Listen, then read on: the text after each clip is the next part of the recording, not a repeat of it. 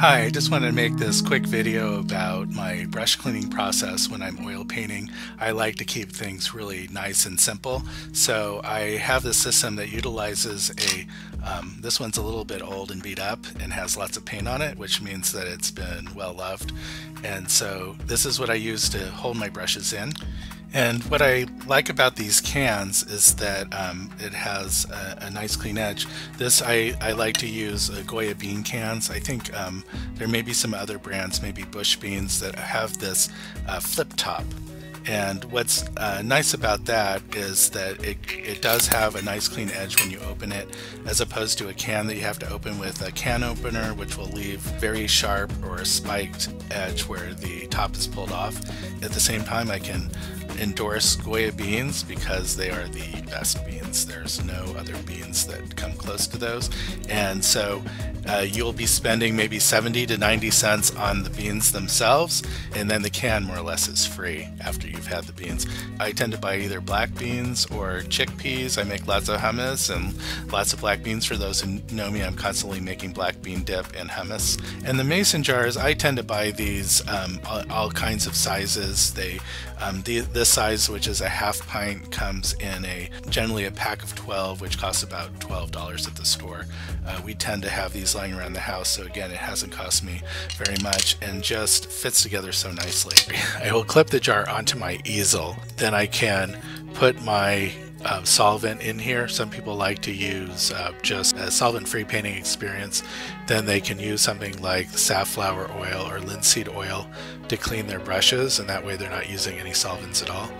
Or they can use, I use Gamsol. This is a substitute for turpentine. It is much safer. It's a distilled mineral spirit. It's a solvent which you can use to both clean your brushes, and you can also incorporate it as a way of thinning your paints as you're painting.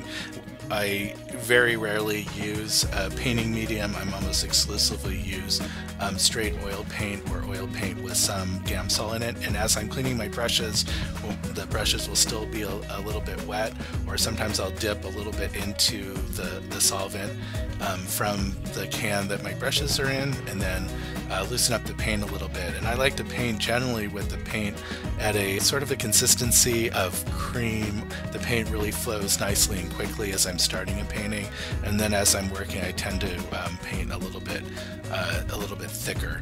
Then when you're not working, you can store the paints into this jar. You essentially pull your brushes out, you wipe them clean with a paper towel, you pour them into the liquid into the jar, and then you can put that paper towel that you use to wipe the brushes into the jar just to soak up the extra liquid, and then you can slip the jar back into the can for safekeeping.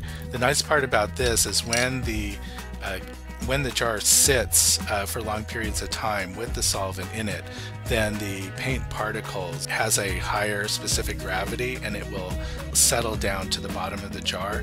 So more or less overnight or over a few days, the Gamsol will become clear again, and you can pour off the clear part back into your jar, and then you can continue to reuse it. There's no need to ever have to figure out how to dispose of used solvent, because you can keep on using it until it's all been incorporated into your painting or into your paints, or it had been completely used in the process of cleaning your brushes. When it starts to run out, you can buy more solvent, more Gamsol in my case. This is a real simple system. I'm putting together these series of videos and some demos and tutorials to help those artists see that painting with oil paints is fairly straightforward. I've heard people say it's too toxic, it's too messy, it's too difficult to control, and I'm hoping to start off with some very simple methods to get people over that hump or their fears, to realize that this is a very easy and natural way of painting. I think that they will try it, then I think they'll fall in love with it the same way that I love oil painting. And so hopefully this will be an encouragement. Thank you very much.